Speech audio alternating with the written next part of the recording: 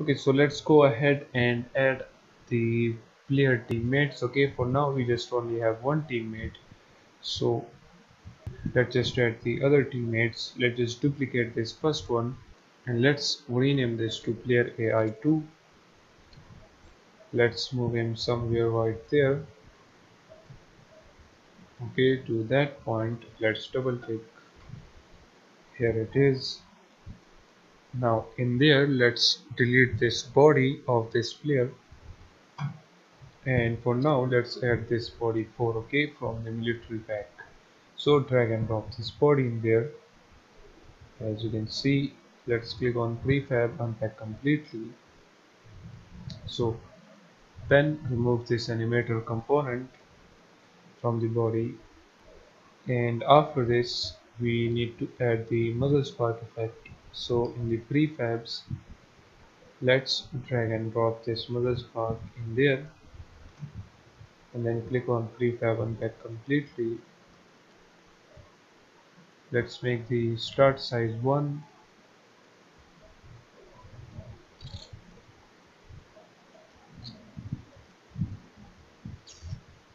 or let's make it 100. Okay, there it is. Let's make it 200 actually, and now it looks good like that. So click on prefab, unpack completely. Now again click on player AI and drag and drop the muzzle spark effect right there, and the other things are assigned by itself, as you can see. So this second player AI will simply kill this enemy. Okay, so click on that player and drag and drop this enemy right there. That's it. Now we have 3 player teammates including the player with it. Okay, so now let's add a fourth one. Actually the player will have 3 teammates, but with including the player it becomes 4. Okay, so let's name this one as player AI3. Let's change the body of this player to something. Now let's select this one. Okay, so let's drag and drop the body in there, prefab, unpack completely. Let's with the first one, and then remove this animator controller. Let's expand this, and in the Tomigan mesh, let's drag and drop the muzzle spark effect, prefab, unpack completely. Let's make the start size 200. That's it. And then click on the main game object of the player AI, drag and drop that. And now this third player AI will now kill this fourth enemy. Okay, so let's drag and drop that in there. Oops, sorry, not in the player character, right here in the enemy body. That's it. Okay, so now we have different teammates. Let's select different teammates. As you can see, we need to increase the shooting radius of our player AIs. Okay, so let's make this 10, because our shooting radius was a little bit too small, so our player AI can't reach the enemy, and then the enemy killed our player AIs. Okay, in the previous video if you saw it. So let's add all of these 3 in some main game object. Okay, so let's create an empty game object. Let's move this a little bit down there. Let's name this as player AIs, or you can name this whatever you want. Let's drag and drop that in there. That's it. This will be the spawn point of these enemies, sorry, the player AIs. And actually by that, let's change the spawn points of these player AIs as well. So this first enemy spawn point will be this 2, okay, which is that one. and then this player AI2 spawn point will be this fifth one. So let's drag and drop that in there, then select the third one, and for this enemy, sorry, the player, I don't know why I call them enemies. Okay, we will add this third spawn point to the third player AI. That's it.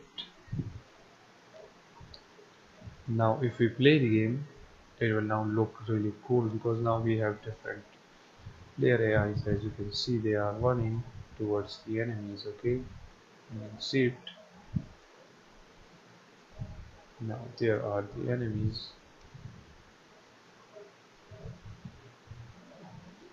and as you can see now they are killing the enemies as well.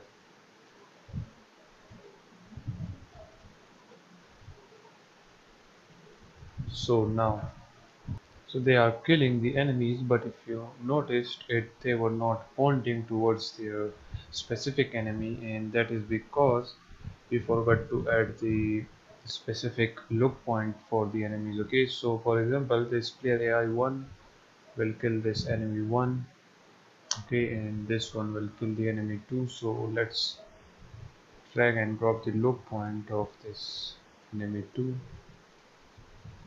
Okay, as you can see, this one doesn't have the look point, and let's check the third one don't have the look point as well, and this one as well, and this enemy one doesn't have the shooting area cast. If we click on it, that is inside the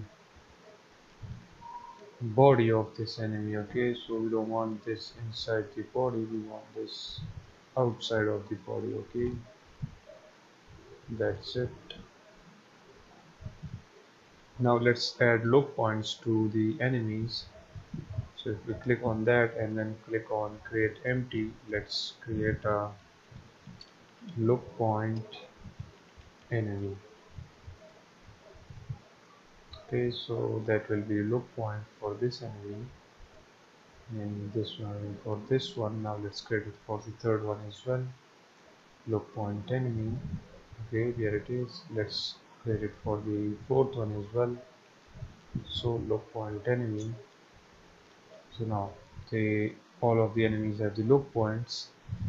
So this one has the look point added. Now let's add it to the second one. This one will kill the second enemy, so let's drag and drop the look point right there. Now let's select this one. This one will kill the fourth enemy, so let's drag and drop the look point in there. Okay, so now they have the look point. Now this first enemy will kill the player AI1, so it has the look point added. Okay, and now this player AI2 will kill the second enemy. So now this second enemy will kill our player AI2. So let's drag and drop that in there, and also make sure that you change the look point as well. So let's drag and drop the second player AI look point right there. And now this third one will kill the fourth enemy. So this fourth enemy will kill the third player AI. Okay, so drag and drop that in there, and also drag and drop the look point as well right there. That's it. So now they will kill each other, and one of the, I think yes, the third enemy AI will kill our player. Okay, so now if we play the game, okay, now you will notice that they will kill each other, and one enemy will come to us. As you can see, now they are killing each other. As you can see, this player AI killed that enemy, and that one kills that enemy. Okay, and as you can see, there is the enemy which will kill us. So let's kill him as well. There he is, dead. And now as you can see, they are fighting with each other. Let's kill this enemy. Okay, so they are now killing each other. And also let's make the enemies a little bit stronger. So let's make the give damage of them as, let's actually make two enemies. Let's increase their give damage to 6 and give damage to 7. That's it, so that the enemies can be stronger as well. And then there are the player AIs which will give damage of 5.